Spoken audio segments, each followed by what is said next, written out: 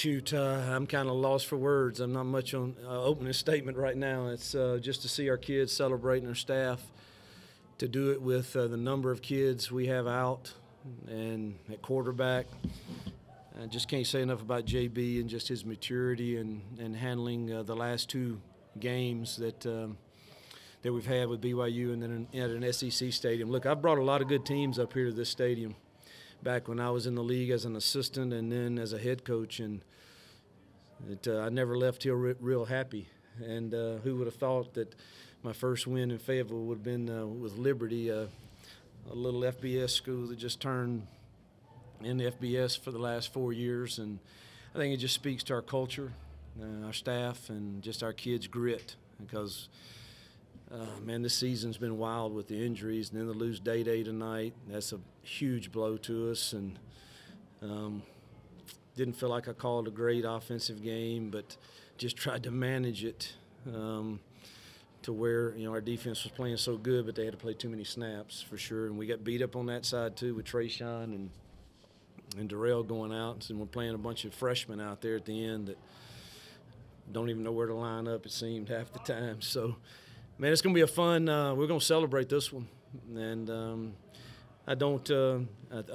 Sam Pittman's a heck of a coach, and I know the hurt and sting that comes with the losses, like this one, and I hate that for him, Barry, and his staff. But it won't take away from our celebration. I'm more happy for Liberty than I am sad for them, but I understand what you go through in this profession. So thankful for our administration, and just really thankful for our kids. The 2-point conversion attempt, what'd you see? Did you even see who made the tackle? Do you know? I think Ahmad, but it was probably several. I thought the replay, absolutely, there's no way you can overturn it, the call on the field. So I thought it was the right call, and I don't know who made it, but the way Ahmad was celebrating, I would guess he was in on it. We talk about your defense and having to get it done with some patchwork down the stretch, but early on they dominated the line of scrimmage. Yeah, I thought early on we were the better team. I thought we were the better team. I thought we played harder, and just thought we were better at halftime. And we obviously their depth wore us down some, but I thought our kids played really hard. Our defense played really, really well the first half. Coach, you say you love to do things first. You've done a lot of them at Liberty, and now get a first ever win over SEC program. Where does this one rank amongst those first you've done so far? Ooh. This one may be number one. I don't know. I have to process all of that. We beat some ACCs, but to come in an SEC stadium, look, I know it's hard as heck to bring an SEC roster in a stadium on the road in this league and win. It's hard. I lived it. And, again, to bring our group of 5 roster in here to win, it's going to be hard-pressed to say that this is not at least one A or 1B. What's it say about not only being able to win this, but to get shut out in the second half and still be able to win? Yeah. Well, like I said, I don't know. I wanted to be more aggressive because I thought we had shots with DeMario in the past game, because they just really – I was kind of shocked, but they really just said, you know what, we can't stop them. We're just going to blitz every play. And I really thought we could have gotten 12 personnel and thrown some double moves, but I keep looking at the clock and saying, God, man, we're 2 scores ahead. That's with 2 2-point conversions. Just be smart. And I'm a risk taker by chance, and maybe should have taken that field goal, but the book said go, and I kind of felt like we had a good play, and I thought Shadro he bounced it wide instead of hugging the double team. But it says a lot for us to manage the game the way we did and not score the second half and beat an SEC team for sure. And, dude, how did you lose the weight?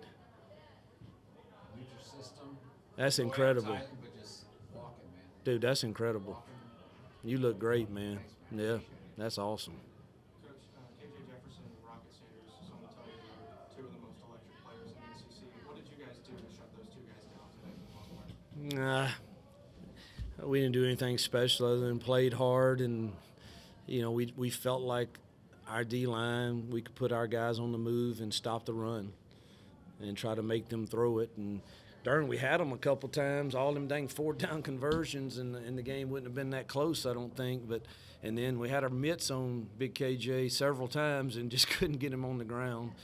And so that was a little frustrating, but just really, our kids, Josh and Jack, Jeremy, Tanner, Eubanks, they do a good job coaching our defense. And they had a good plan, and our kids played really hard for 60 minutes. Put this in perspective, you held them to 144 yards rushing. That's the season low for them. The only other team to hold them to less than 200 was Alabama. You said it, I didn't. So it's pretty good. How much better is your defensive front than maybe last season? You did pretty good against Wake Forest, Yeah. obviously, getting the quarterback. I think he had like 8 tackles for loss. Yeah. 17 this week. Yeah, we were pretty good last year too. I would say we're a little deeper this year. Thank God, because we needed some bodies there at the end. But I think we're a little deeper and maybe a little, I don't know, twitchier at a couple spots. Your 3 touchdowns in the first half came after a block punt, a turnover on downs, and interception. Just how important was it to be opportunistic tonight? Huge in a game like this. You knew, with our quarterbacks that are out, and then Day going down. I really thought we were hammering them some in the run game with Day, and Shadro did too, but they really started bringing more people than we could handle in the run game. I think we had some things, but anyway, yeah, it was big to be opportunistic for sure.